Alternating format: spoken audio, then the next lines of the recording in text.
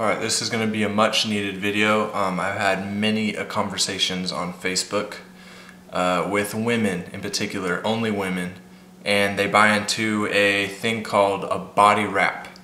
Now, what this is, I've never seen one, I've never used one, I wouldn't be dumb enough to do such a thing. You know, all bias aside, I'm going to get into the science of it. The body wrap, it's like a seaweed basically a wrap, something that they would do in a spa, or they sell them and they have like wrap parties, which really pisses me off. But it's laced with herbs and different moisturizers and stuff like that. And let me read to you some of the claims I've got right here. Is on one of the sites is it's a the person who is commenting about it says it's a get thin quick gimmick, which it is. And I'll get into that right now. A certain site, I won't name, a prominent body wrap seller says, if you just lube yourself up with their herbal fat cell and toxin pulling clay, then wrap yourself with their elasticized cotton bandages, you can lose 5 to 25 inches in 37 minutes. But wait, there's more. They also pitch that this product can eliminate cellulite and reduce appearance of varicose veins and stretch marks. Now, as someone who has a career and a profession and a passion for fitness, I make money helping the way I survive through, the way I make a living is by helping people lose weight and then doing it in myself, my own time. And so if someone could lose 5 to 25 inches in 30 minutes, around 30 minutes, just from putting something on your skin, everyone would be thin. So there's logic number one, everyone would be thin. Obesity wouldn't be a problem, and you would be doing it for hours at a time and losing tons and tons of inches. So the people that buy into this stuff, in my opinion, you're way worse than those people who, I'm not bagging on you too much, I'm trying to get your mind right here, but then people like me, or some of the less educated people who buy into all these supplements. I've taken a lot of supplements, and I've taken a lot in my day, and I narrow it down to the few that work, that are proven to work. So creatine, protein. What else do I take? I have taken fish oils before. I don't have the budget for that right now. Multivitamins and stuff like that. So stuff that's proven to work, beta-alanine. We'll get into that in the future, but there's body wraps. And I'm hoping that the few of you that have had these controversial, I've pissed people off severely, and some people may hate me because of the conversations I've had and didn't handle too gracefully about this topic. So I'm going to read something else to you guys.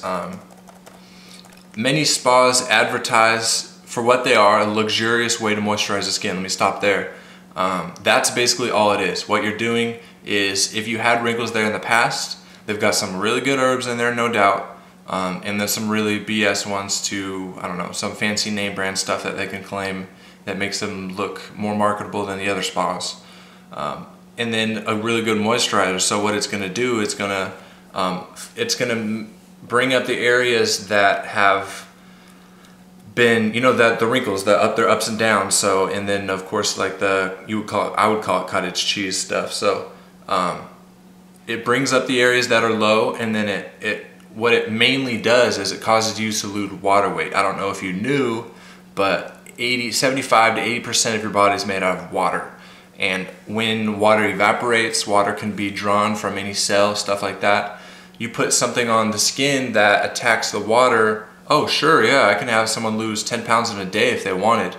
But the next time they go to drink, if they don't pass out from dehydration, basically is never permanent. That stuff, the 5 to 25 inches that they claim, even if you did get that, immediately as soon as you ate or drank, it would be back on.